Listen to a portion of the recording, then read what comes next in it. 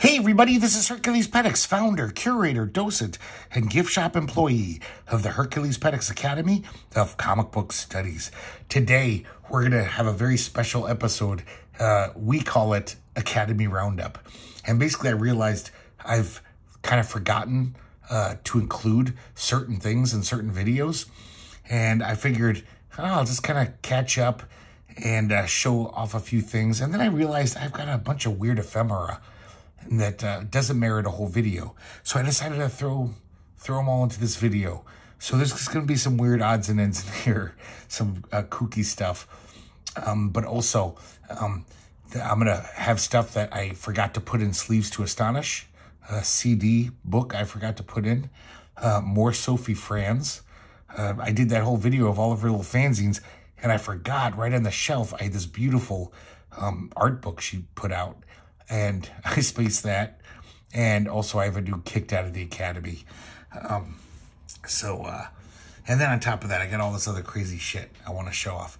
So I bet you're wondering what you're looking at right now. Yes, this is a Lorenzo Mattotti Pog. I guess it was made for a special appearance by Lorenzo Mattotti. And it just baffles me that there's a Lorenzo Mattotti Pog out there. On the back, it says, meet Lorenzo Mattotti at the booth. That's Fumetti. So I don't know if this was some Italian comic convention, or it says, bring your cappy. So I don't know what that means either. It's very strange. Next, I want to show off, this is a very crazy rarity. So I had a coworker at this cafe where I worked in the 90s. And she was from Belgium, I believe, somewhere in Europe. And she knew I liked comics. So she gave me this phone card with art by Juice Swarta on it. I don't know if this has ever been reprinted anywhere. I hope you can see it okay. It's kind of dingy. I have a knick-knack bric-a-brac shelf right over my oven. So unfortunately, a lot of the things have gotten kind of greasy over the years. I should find a new spot for it. But really nice Juice Swarta art. And on the back, it's got this pretty cool design. I like this a lot. Let me center that for you. And we get a little drawing here. And whatever this is, this cool design, it's pretty neat. So that's another weird little thing I have, curio. And then I wanted to show off this little thing, which isn't like a real thing. But this is a shout out to my brother. Let me pull back a little.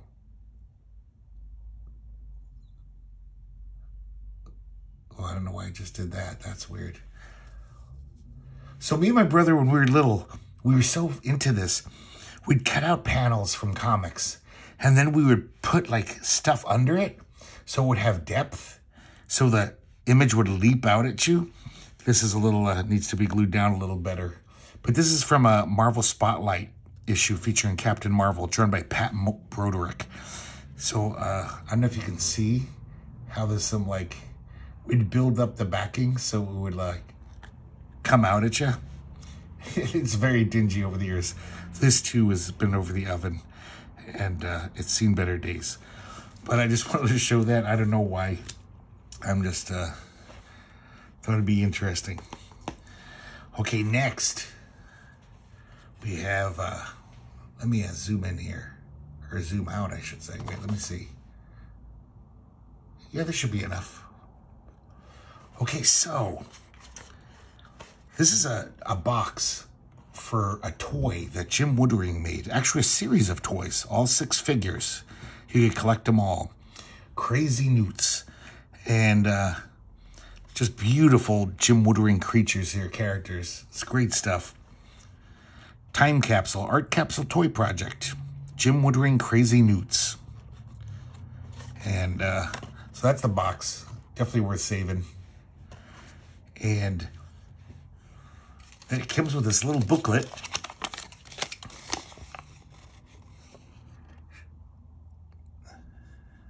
The 70s were made sweet and crunchy. Oh, let me pull it back a little, sorry. It's kind of hard to do in reverse. Okay, the 70s were made sweet and crunchy by the constant keening of insects and the mellow man who kept them blissful. Smooth faces prevailed, and when the monsters came, their faces were smooth too. The damage had to be done, in fun. A sweet froth made even the harshest punks delicious, and everyone's blood was tasty. What the fuck? So this is from 2001. The copyright date says there. And I don't know if any of these have been reprinted. So this is from one of the toys I got. On the back, we can see the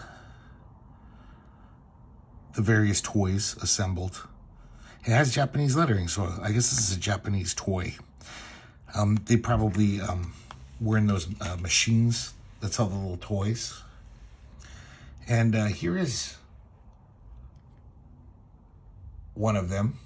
Man, Jim Woodring's a fucking genius. That's so great. What a fucking weird design. And then I like this guy. He's doing kind of doing a headstand.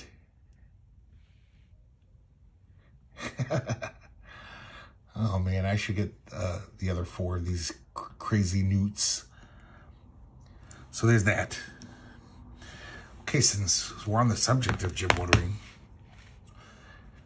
this was something I neglected to put in the Sleeves to Astonish episode about CDs.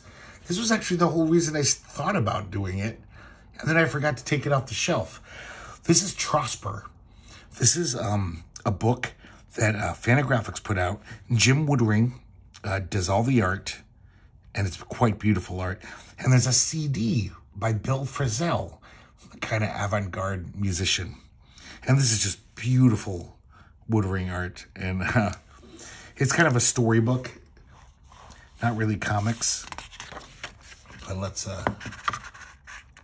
nice end papers.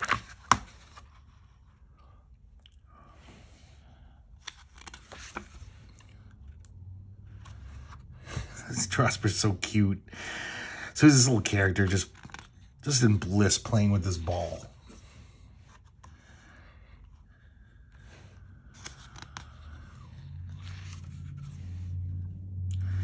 He's got some kind of guard.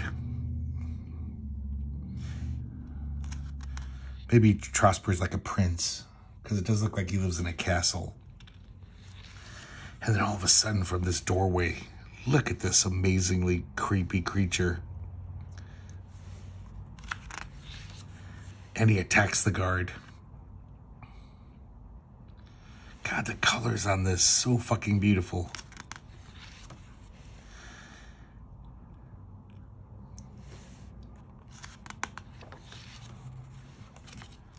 Let me see if I can open this up okay. Hold on a second, I gotta adjust the light. And Trosper's just watching, crying. Just going, stop it. Let me slide it a little.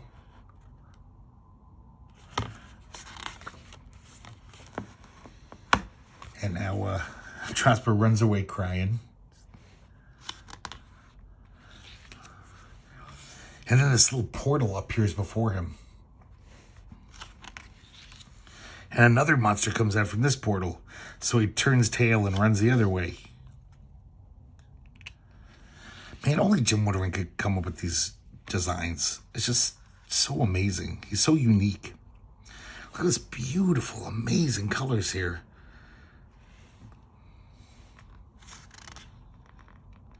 It almost looks like photorealistic.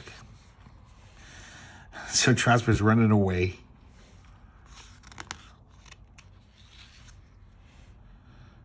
There's another crazy monster. Oh, God, every page of this is so good. You guys got to find this. If it's still in print. Such beautiful art. Oh, man, those colors.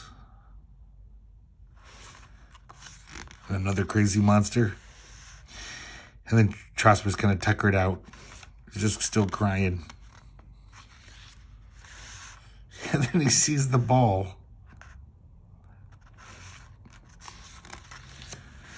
And he's just happy as a clam again. Just totally forgot about all those monsters trying to kill him.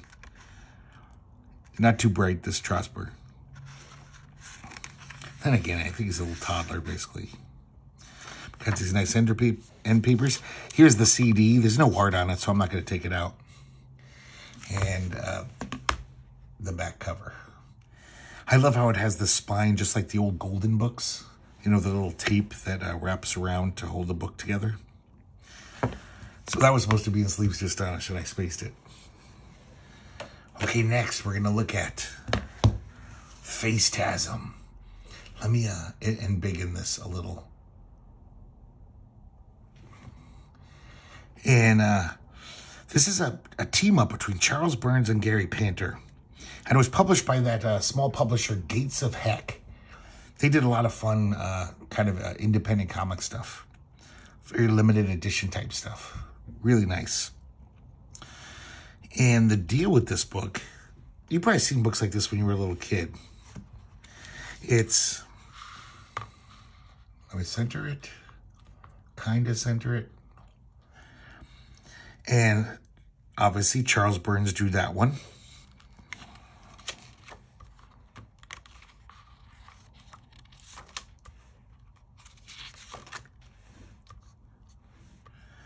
Gary Panter. I think it is. I could be wrong. Am I doing these all right? No, I think yeah, there we go. I'll show you each one, and then I'll start flipping around. That's the real fun of the book. Oh, so I guess front and back's the same character.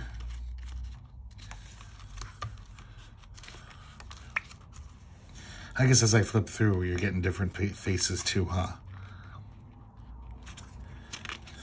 This is so cool. I love this. I guess these 24 pages, basically, you can make 7,000 variations.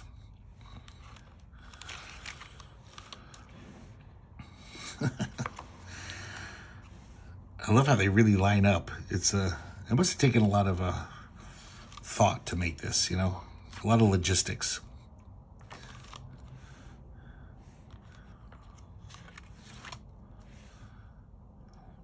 God, man, these drawings are great. If it could be a false memory, but I think like a major publisher, because you know Spiegelman has got that arrangement with like the big publishers. I think they might have put this out as a gift book. You know, they figured it'd be something you could sell at Hot Topic or something, you know, for hipsters with a little money.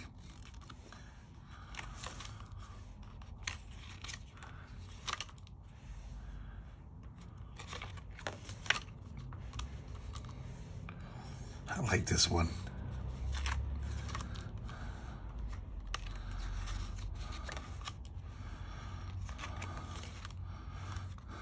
I like that combo. Looks like he's wearing a weird little mask.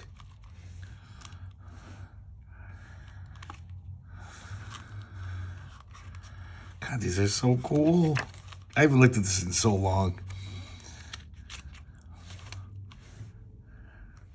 Sorry, I like that one too.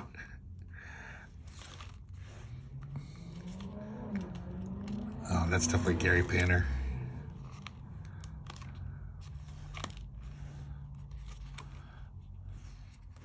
I think I went too far.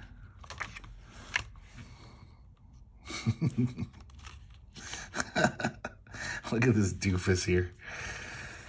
Okay, hold on, this one's sticking. Okay.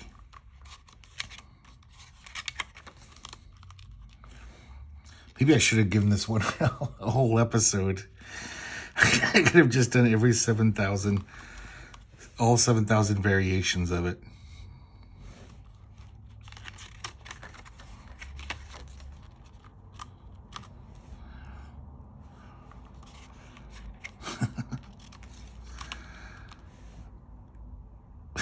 This is so fun. I'm sorry. I should have played with this every year. I've totally forgotten about it. It was just sitting on my shelf.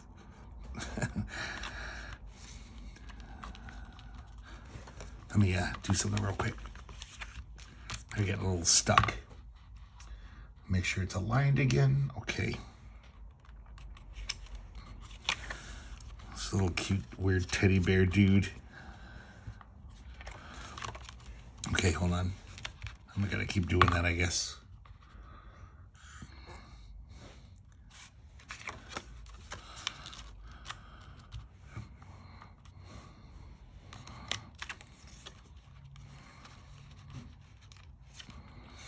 I'm afraid I'm gonna rip these.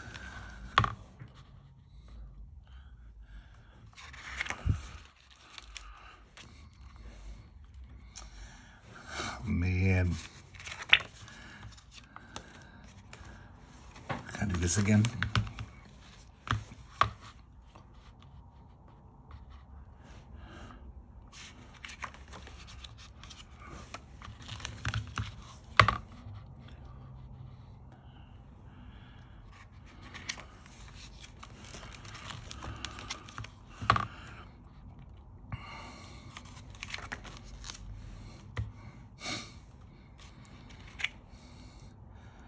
Man, I wish Charles Birds and Gary Panter would collaborate more. Such different art styles, but they really go together. It's almost like they got a similar sensibility, even though they draw very differently from each other.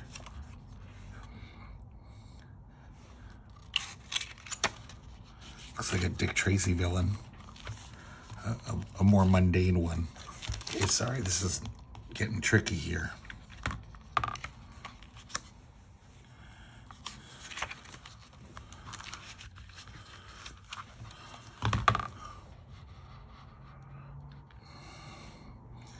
That one's weird.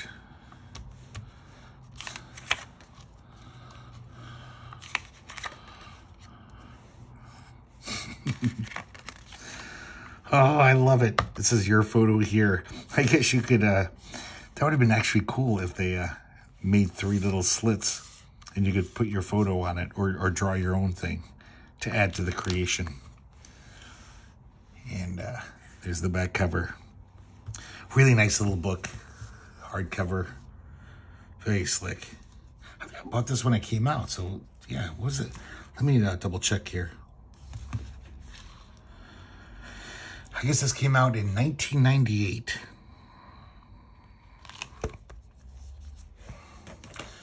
Okay, this isn't something I missed, but I love this little book. So actually, I'm gonna have to bump out a little, zoom out a little. Hold on a sec. Hope that works. So this is so cute. So Art Spiegelman did a children's book. It's called Open Me, I'm a Dog. It even comes with its own leash. And I guess take it for a walk. It's so cute. I love the way he draws this dog too.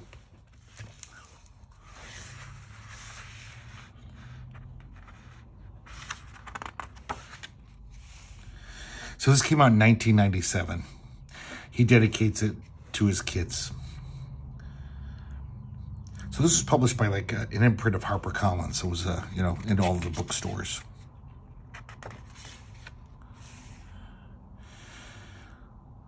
So this cute little puppy's like, who's that? You think I smell of paper and ink? You think I look like a book?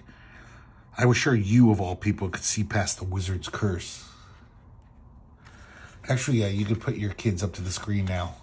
When it's their bedtime, show them this and I'll... Look, I can wag my tail.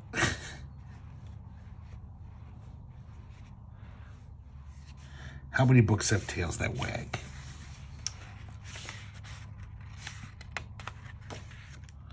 I guess I can't read all of it or I might get taken down for copyright stuff.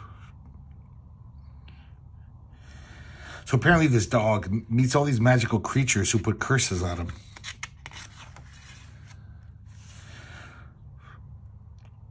They all smell funny. First he meets a witch who smells like oatmeal.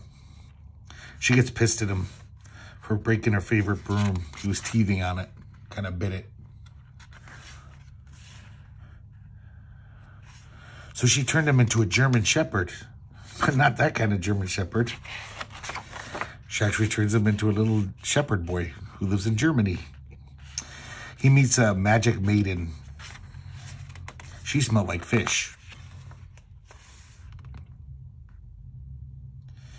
And I guess they kind of had a little romance going. And she asked him for a kiss one night.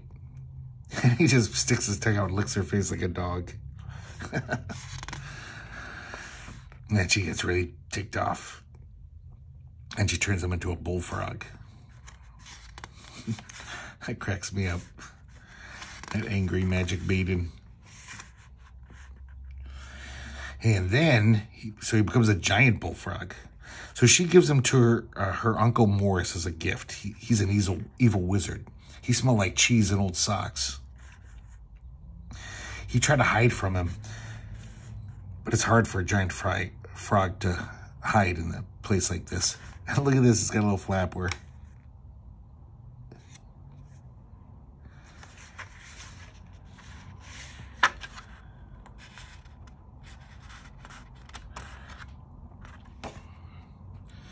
And so this wizard turns him into this book. He says, I love sitting in your lap and I want you to pet me. And so they put this fuzzy, this is like that, what is it, felt? It is now. But, oh man, this book is darling. It's basically saying, you can hide me in your backpack. I can keep you safe while you sleep. Beware of book.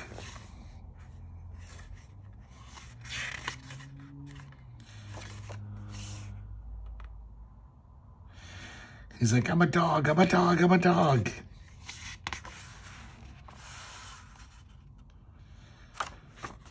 Oh, that is so cute. I love it. There's the back cover. It's the back of this. Who knows? Maybe this is a dog. I don't know. Some evil wizard could have turned him.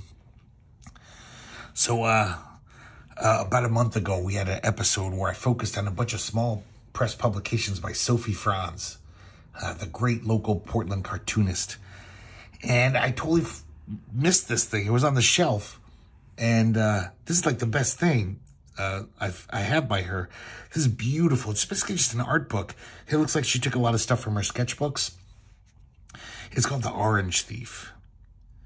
Look at that great cover.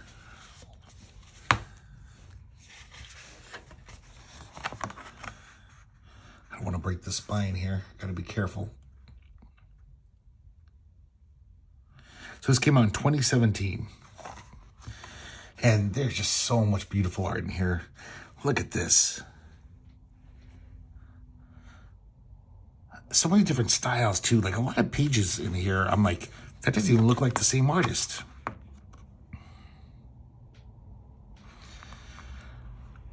This looks like a sketchbook page. It has a little note. She says this is from the cover of a Matoti book. She was kind of trying to duplicate it. Not from a Pog, though.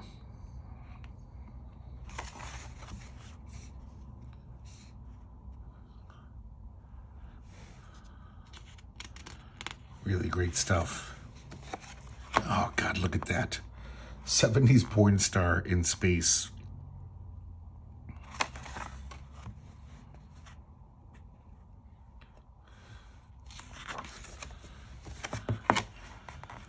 Every page in this is a treasure, I think. This is just beautiful stuff. I usually don't go to like art galleries, but I would love to see her stuff, like giant paintings by her. I would totally go to an art show. But of course, I don't go out much, so I don't even know what's going on. But maybe I should look that up. Another great page. Look at that.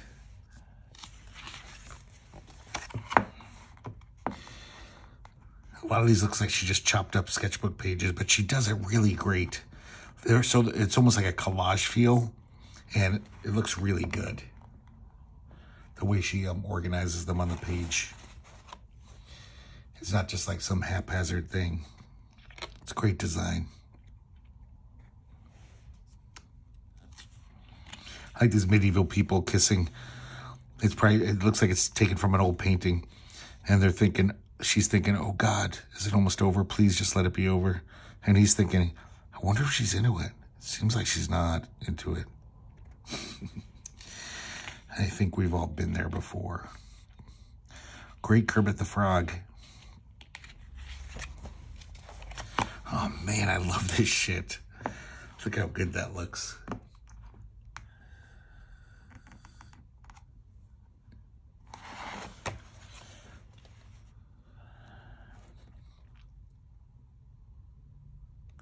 Cousins in a bathtub.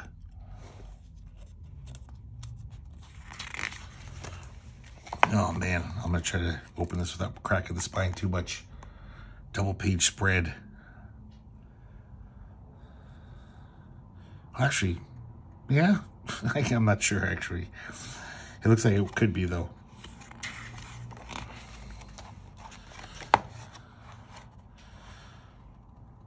I'll try to show you both sides.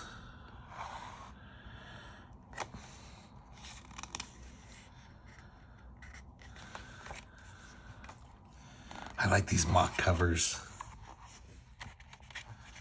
for some weird old comic that never existed.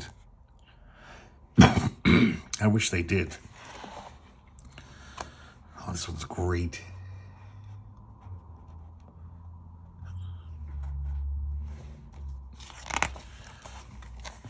Oh, shit, that's so groovy. It's so cool. How does she do it? She's got such an amazing visual imagination. She's like one of those people where, you know, like R. Crumb has those complete sketchbooks. I bet hers are amazing. I hope she gets to trade her sketchbooks in for a house one day in France. She deserves it, I think. The crazy colors. Really good, though. And then her black and white stuff. This is just fucking great, too. She's so good with color, though. I think I prefer color stuff. This is amazing.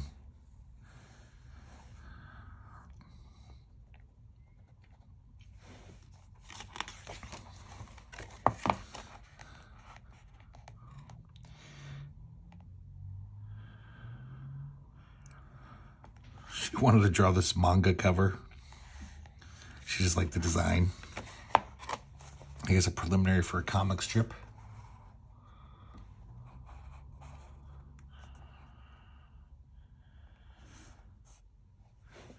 Really good stuff.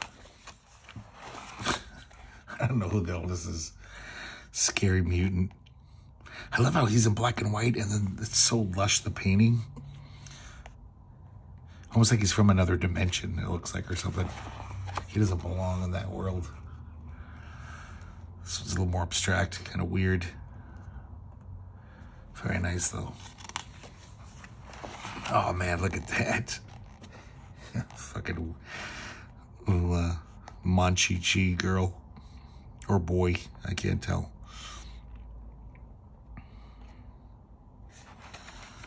Oh, look at the drawing ability there. That face is so good. I don't know if that's a self-portrait or not. She usually draws herself differently in her autobiography comics, so.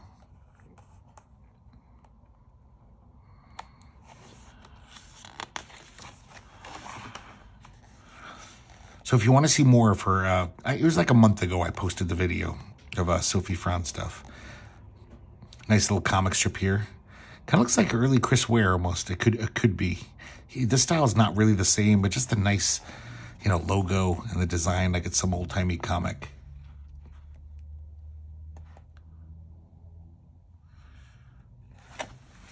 Oh man, look at this. Great stuff.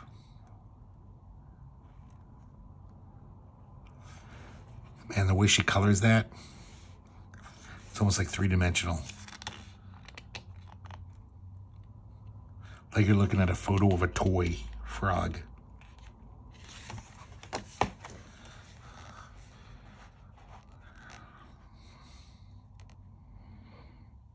It's a great face.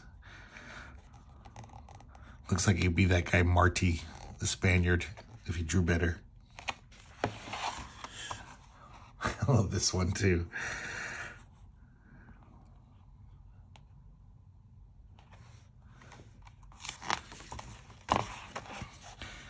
So I guess I should have done some research, guys, because if she has any copies of this, I'm sure she has a website, Sophie Franz, Phie, Sophie. And Franz, just like it sounds. And maybe she's still selling these. It was $18. I bought it at Floating World Comics here in Portland. I like these character designs here. I would like to read comics about those three little weird kids.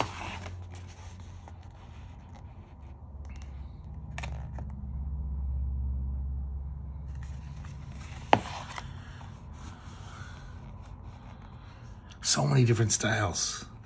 This looks like some crazy, like, refugee from Yellow Submarine, the movie. Weird little late 60s Peter Max creation or something.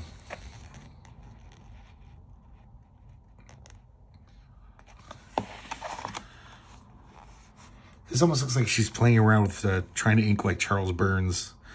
This brassiere, or whatever you call it, girdle. Nice Archie.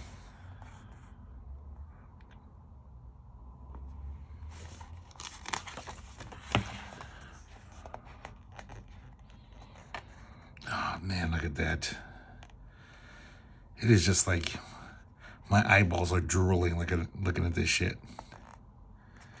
I think that could be Klaus Nomi. If not, it's still great. It's just a great drawing.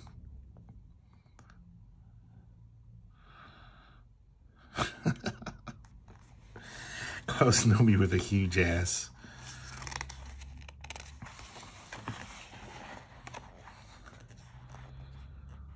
Stretch pants.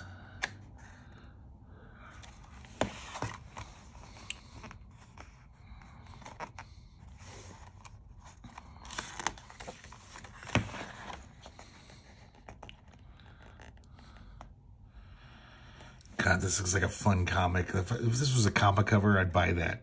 Sight unseen.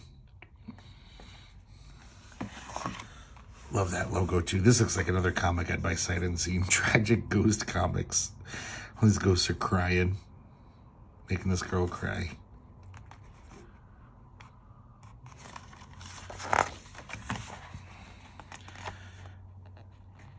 And this looks totally different. The way he draws that, she draws that woman. Invasion.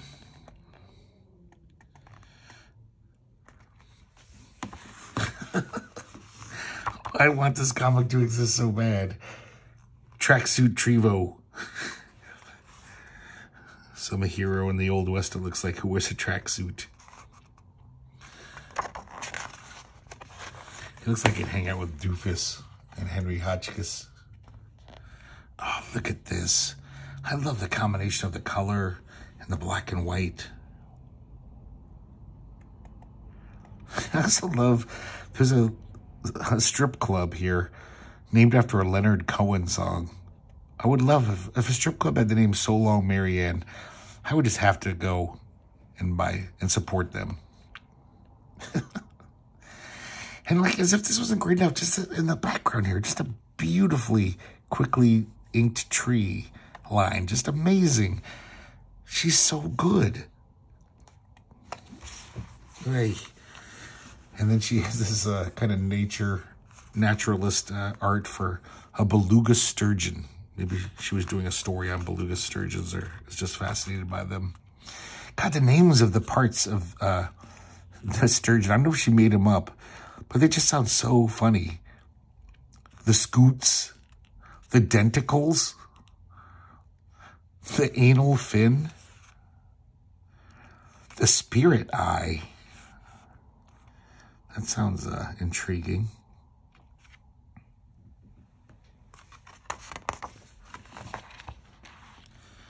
Once again, totally different style than anything we've seen in the book. I don't know what... This doesn't even remind me of anything. It's so bizarre.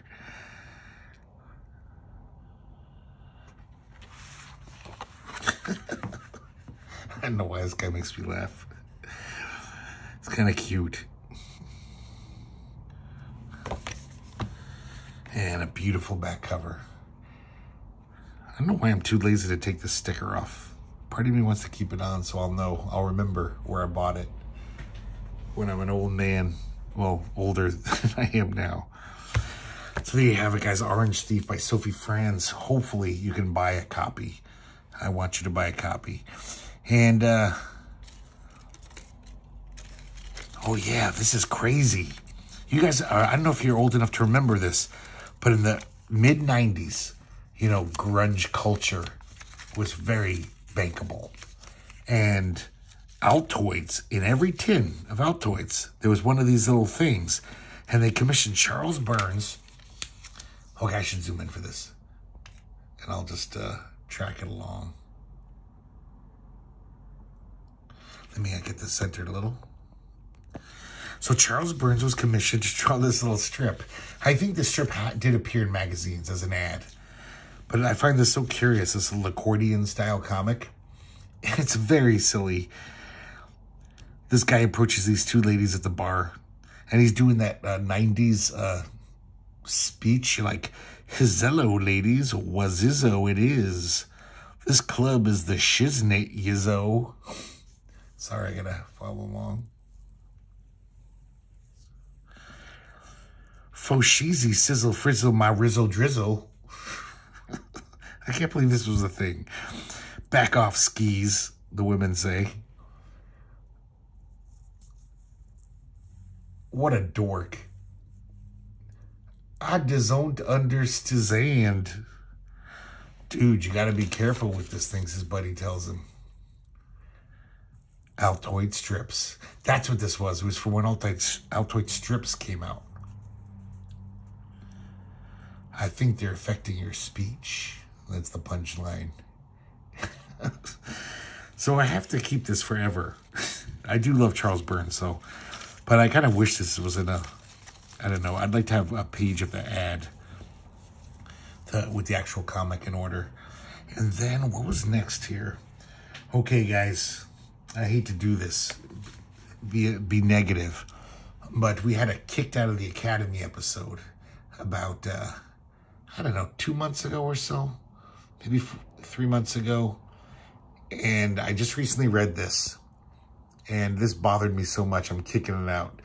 And this is weird for me, because underground comics, I kind of have a lower threshold. I just love underground comics because they're so, like, of their time. I kind of want to own every underground comic, even if they're crappy. Most of them are pretty good, though. But this one was so annoying that I want to get rid of it. I don't want to see it anymore. The annoying thing is the cartooning is so nice. And so this is called Smile. It's by Jim Mitchell, published by Kitchen Sink. Jim Mitchell is in many of Kitchen Sink's anthologies all throughout the late 60s, early 70s. But I suspect this guy like worked for Hallmark or something. He had a really like commercial style. And look at this this could totally be like a greetings card. So this is like either cutesy humor or this like really like hippie humor that almost seems like it was written by a 50-year-old guy trying to be hip, you know, to the scene. Like that modsploitation shit. But he was a young guy. But his humor is so hackneyed. Sometimes it just reads like, "Ah, dude, you're not a real hippie. You're just kind of making fun of him from outside." So that's his first story, is pretty much like that. But look at this great cartooning. So good. Look at this kind of good. Like, he could totally have a Sunday comic strip, this guy. I wouldn't be surprised, you know? It would probably look it would look better than a lot of the guys who draw on the Sunday page. They got jokes about radical women's libbers, about dogs who look like their owners.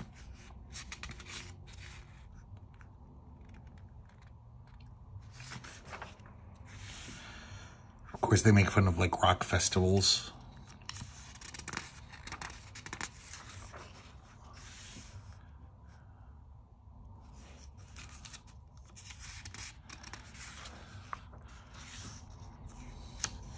Then again, maybe if I can't find anyone to buy this, maybe it'll stay in the Academy. I don't know. Maybe I'll change my mind, but for now, I'm kicking it out. I'm putting it in my for sale pile. So at the next Frankenstein comic swap that we have in Portland every 3 months, if I can get a few bucks for this, it's out of here. Here's the rock festival, making fun of how much mud there is.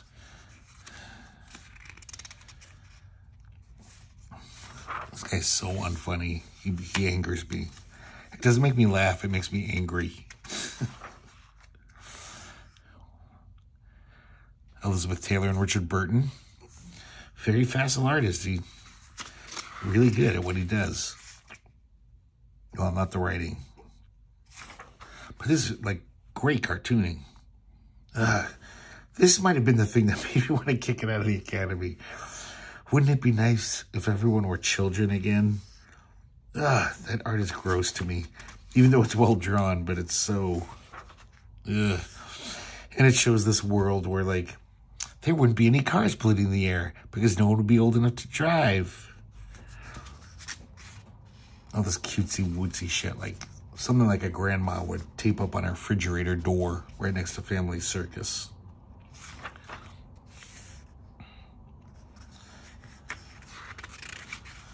This one almost is okay.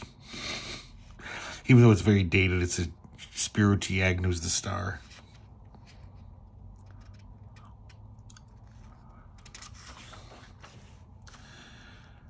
This guy's like Ziggy. But he's really cute. I mean, I'm amazed this guy didn't make $1 million off this character. Especially in the early 70s. This guy should have been on beach towels and shit.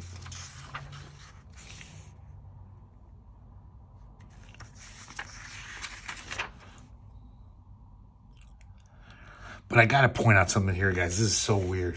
If you remember, if you've watched a lot of the videos, we did a video about Googie Welmer, number 1. And I was lamenting the fact that there was never a number 2. It was just too weird. And look at this. In the ad for upcoming kitchen sink comics, there's the cover art for Googie Welmer 2. They were planning on publishing it. But I guess in between this ad and the sales figures coming back from number 1, this never came out. But it sounds like maybe the art exists somewhere. If that Wendell Allen Pugh guy's still alive. Oh, God. This represents why I hate this comic. Light up and live. Look how well drawn that hand is, though. That's what irks me about this. He's such a good artist, and he could be using his talents for good instead of evil. But he's not.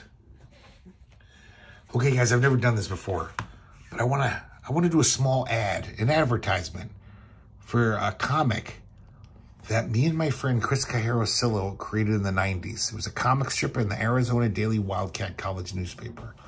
We collected them into 3 little fanzines back then with colored covers. And during the lockdown, Chris decided to collect them all. Add some odds and ends and stuff. Some other collaborations we had done over the years. Because me and Cilla, we met in the 80s. And Chris was already putting out fanzines. I was just starting to put out comics and fanzines. And we became friends. And then a few years later, we got this gig drawing this comic for the Wildcat. Just wanted to show it off. If you're interested, in the comment section, there's a link if you want to buy this. It's $12, but it's chock full of stuff. Chris did a new cover for this edition. Got some end papers here. Title page. Chris made me a hand letter, the introduction. That fucking took forever. And here we go. This is like the meat of the comic. All these strips we did. Almost everyone was pretty much a new idea. Zany, stupid gags, kind of illustrated poems, just all kinds of crazy shit. But, you know, yeah, I wrote them all, and it was kind of just like, it was hard coming up with an idea every week, but Chris draws them all so good. It was such a luxury. So one of the coolest things in my life, getting to write these scripts and then waiting for Chris to see how we draw them. Kind of the visions in my head. And it was always 15 times better than I could even imagine. Tribute to B. Claban here.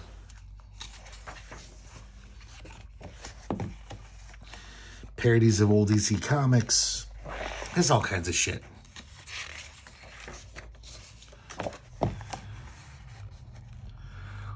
Morticia Lust,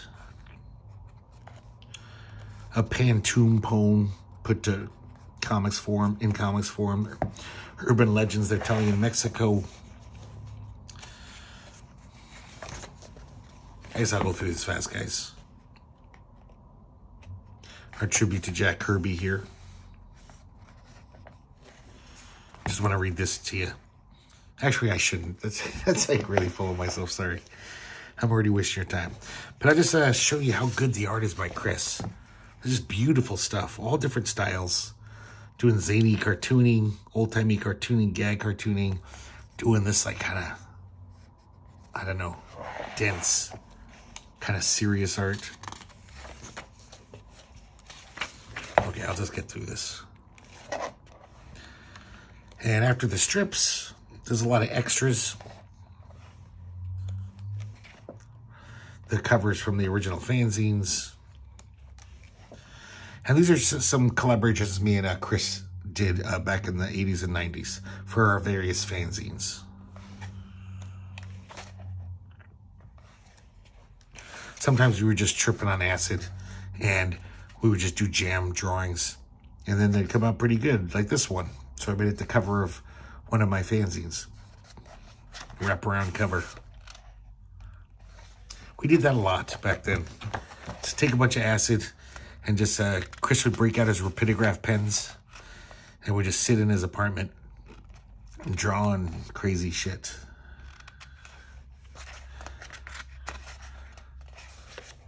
But yeah, my stories are pretty goofy, to be honest, but buy it for the art. There's amazing stuff from Chris. This actually two-pager appeared in The Stranger, the Seattle paper. Probably the most exposure we ever got. T-shirt design we did. We sold these T-shirts. This was in the San Diego Comic-Con book for, I don't know, 1997, I believe. The roughs I sent to Chris. I would like kind of Harvey Kurtzman it.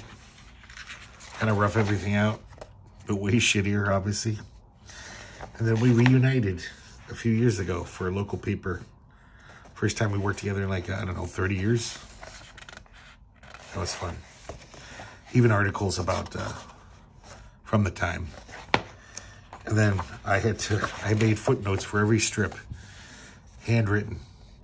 So just for that fact alone, you should buy this book, that I put all this work into it. That was so annoying, having to handwrite again. Okay, guys, you can order this in the comment section. There's a link to it. It's a published on demand type book. And then I wanted to show off one other thing. I don't know what the hell this is all these years. I don't know. I can't remember where I bought it. Let me see if make sure I got everything, this in the whole picture. No, I gotta expand it a little. Give me a sec, guys. I gotta get out of my chair for a sec. Okay, a little bit more. That should be good. That's for the most part. Hopefully you can see it all. Okay, it looks like CBO. I think it was published in France. Well, I'm pretty sure it is. And let me see, is this a wraparound cover? This is just this beautifully produced little kind of fanzine. So beautiful, slick, cardstock, slick, silkscreen cover. It says Rico here. If anybody knows what this is, send me a comment. I would really appreciate it. I've had this for, I think, 25 years. I got it at a Comic-Con or something. Beautiful printing. So I guess this is who's in it. I don't recognize any of these names. Yeah, it's a French address.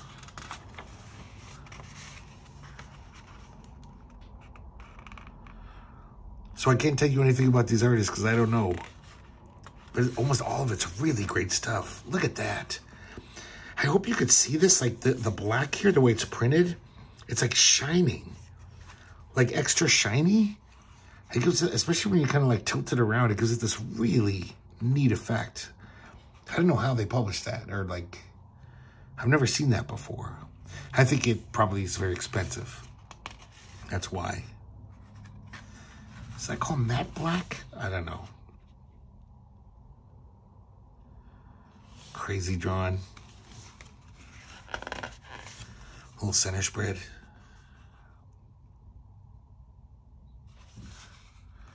I'm kind of glad I held on to this all these years. I've always thought about selling it, but I'm just like, it's so cool. There's just some kind of crazy, almost like graffiti art. I love this cartoonist, whoever they are. God, those colors are so great. And just the cartooniness. Yeah, all these pages are thick. This has got that cool printing again, like this green. The highlights here are all shiny.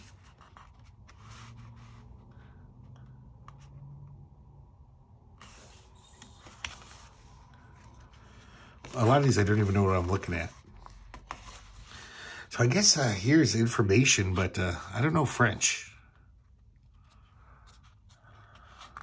I guess there's that translator now on the phone, on the smartphone. I could check it out. Guess I should have done that before this video, huh? I don't like to do too much research. These things already take me long enough to make as it is. Oh, look at that. That's great.